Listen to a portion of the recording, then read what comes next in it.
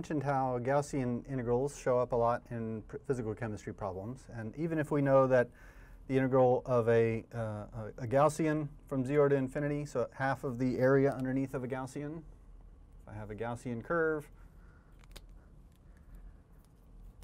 the area under the right half of that curve or the left half of that curve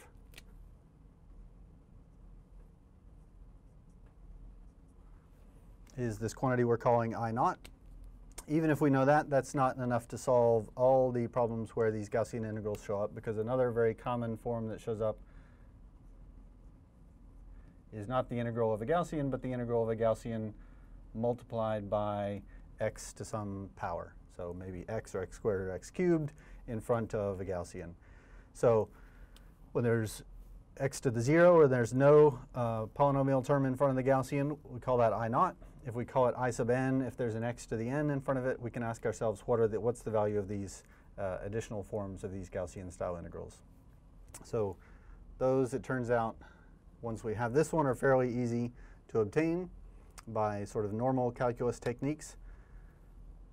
So let's first ask ourselves, what about this integral of I1? If we just stick an x in front of the Gaussian, and I guess I should say over here this I sub n is specifically for the area under that half of the curve, the positive values of x. So graphically, if I naught is the area under half of a Gaussian, this is the area under half of a curve that looks like x e to the minus x squared.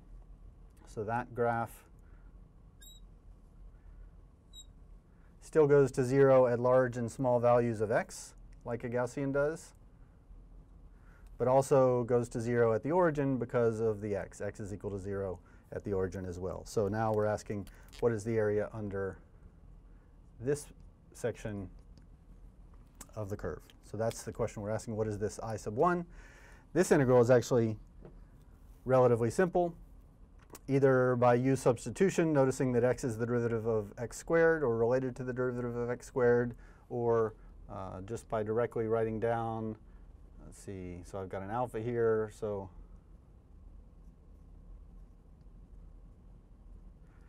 integral of x e to the minus alpha x squared is minus 1 over 2 alpha e to the minus alpha x squared, which we can confirm if we take the derivative of this Gaussian. The derivative of the exponent is minus 2 alpha x. So the minus and the 2 and the alpha cancel, leaving behind just the x. So this is the integral of x e to the minus alpha x squared. We have to evaluate that from 0 to infinity, which gives us minus 1 over 2 alpha e to the minus infinity, which is 0, minus e to the 0. So that negative sign cancels this negative sign, and the result is just 1 over 2 alpha.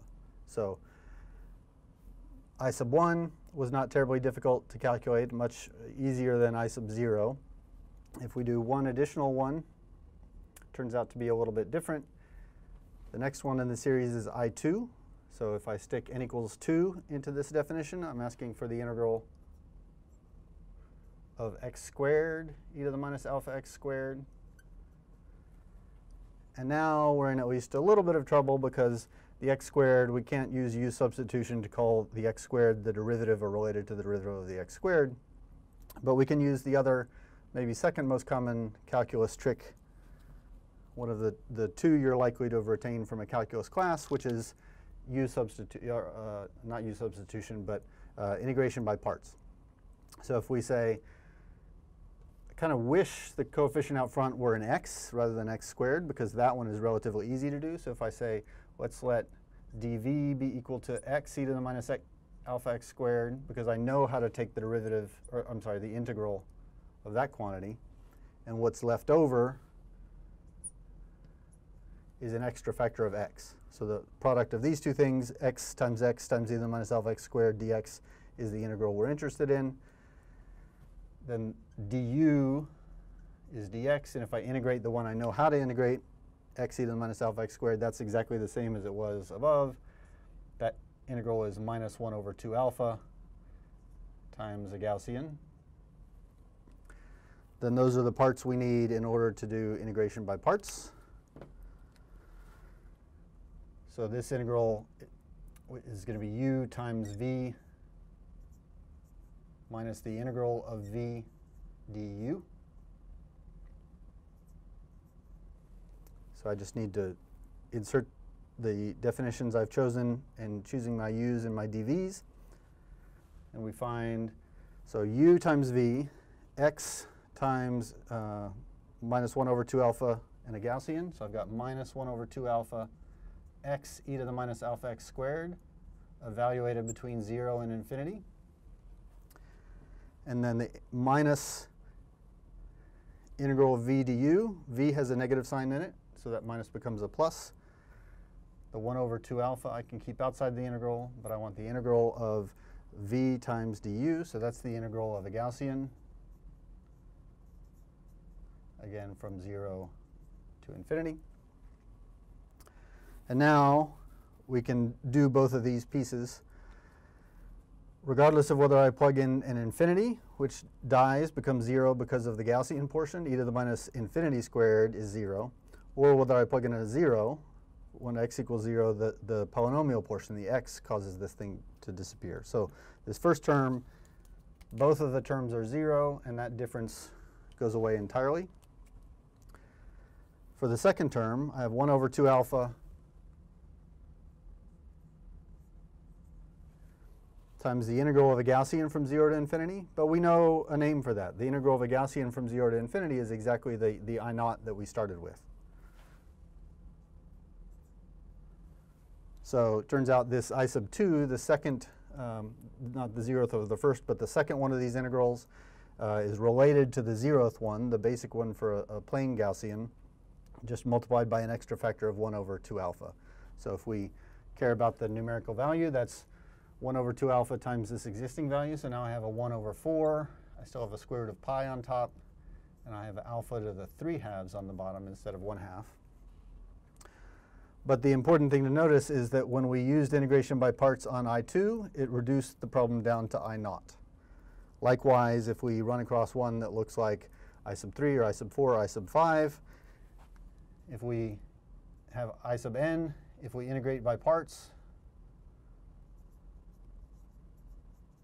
it will relate it to the one that's 2 smaller. So now that we have an answer for I naught and I1, I2 is related to I naught, I3 is related to I1, and so on. So if someone, for some reason, gives you I sub 17, an integral of x to the 17th times a Gaussian, you could repeatedly use integration by parts to work your way back down to one that we already know. Or if you go to an integral table, of course, you can find a closed form expression for these integrals that are obtained by a process like this. And because this integration by parts drops by 2 and we have different behavior for the odd integrals than we do for the even integrals, then it turns out we have 2 different answers for this integral. If n is an odd number, like I sub 1, then the answer we get is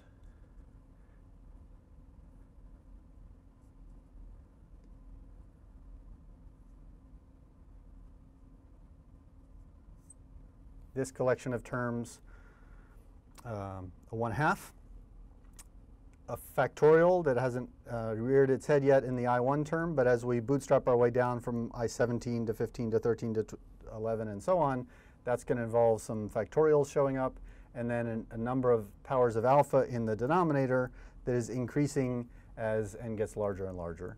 So that's for the odd n terms.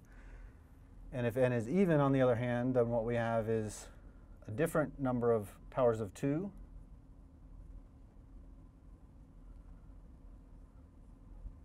a different style of factorial,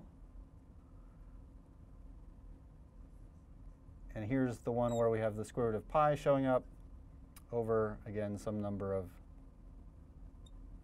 powers of alpha. So that's when n is even.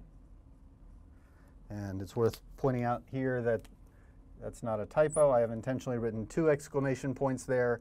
That is called a double factorial. If you've not run across one of those before, it's different than a normal factorial in that, for example, if I take 5 double factorial, that's not 5 times 4 times 3 times 2 times 1. I have to skip terms. It's 5 times 3 times 1, where I've skipped dropping by 2 instead of just by dropping by 1. So the double factorial is different than a regular factorial, so keep that in mind. So point here is to illustrate the technique of how to evaluate these Gaussian integrals in case you need to run across one that you need to evaluate. But the answer that you can get by plugging into these closed form expressions that you can look up in an integral table is just as good if you don't want to do the work yourself. So there is what we have for Gaussian integrals.